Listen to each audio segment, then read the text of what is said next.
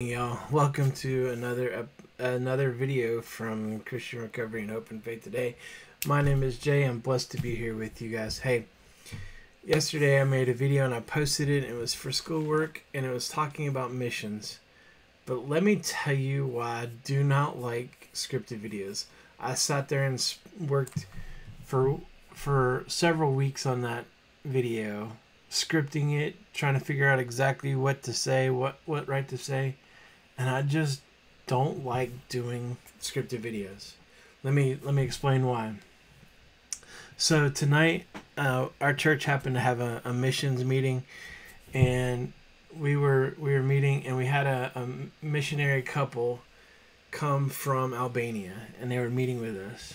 And man, just stories like what missionaries do and some of the things that they're involved in are just absolutely awesome, and I love them, and I love what they do.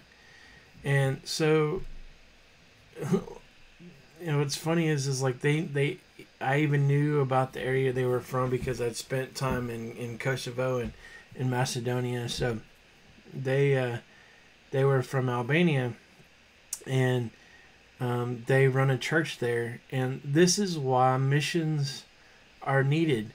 In a country of 2.8 million people, 2.8 million, in the country of Albania, 1% are Christian. And it's a free and open country as far as religion is concerned. So why is there only 1% Christian?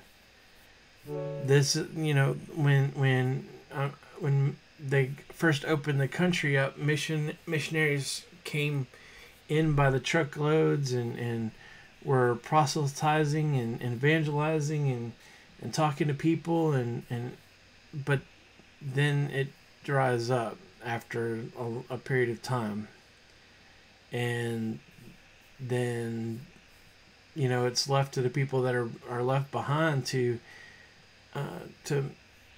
do what God is calling us to do, and that's to be a mission to these people, to teach them. I think they said one of the most profound things this evening as we were meeting with them, and that is, as they would go shopping or doing whatever, when they would finish, they'd get home and they would think about the people that they met that day and know that those people weren't Christians, and they would specifically pray for those individuals. So it's like the missionaries that we meet in Albania, the missionaries I know in Costa Rica that are running prison ministries and ministries to support the families and stuff that are in those areas. They absolutely need not just the Christian support, but the encouragement to live a life of Christ and understand who Christ is. These aren't people that don't know spiritual realms. They just don't know the right spiritual realm. They don't know Christ.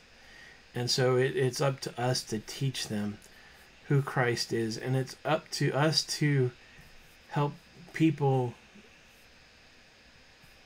on the ground there remain there to help evangelize the people that are there. So we go and build a team of people, and the people stay there and they evangelize. The pastor that came over from Albania, they're with the alongside international ministries. And even though they're here in the States, they're trying to gain support and people to be over there and help them out and everything. They left a team behind to take over and continue ministry while they're gone. And that's what we need to build up. We don't need to build a place for us to stay long term. We need to do exactly what Paul did. Paul told us exactly what he was doing. He was writing letters. He was visiting places, but he would build a team of trusted people there to lead and evangelize people into the ministry of Christ and to be Christ's disciples. That's what we're all called to do. We can't run the whole world by ourselves. It takes a team of people to do it. Thank you guys for listening, and be blessed out there. And if you have a chance to go on a missions trip, or to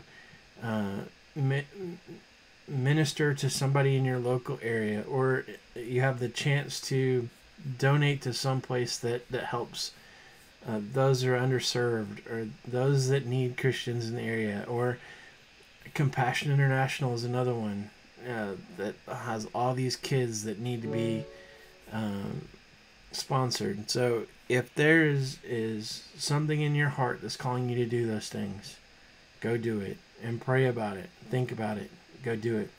And that's why we run missions, is to see the change in people's life. That not us, is that we aren't doing it. It's all Christ. Thank you guys for listening. Hope you guys are here. Make sure you like and subscribe to the video. Subscribe to the channel. Don't subscribe to the video, because that won't do nothing for you. But like the video. All right. See you guys on the next one. Peace out. Be blessed.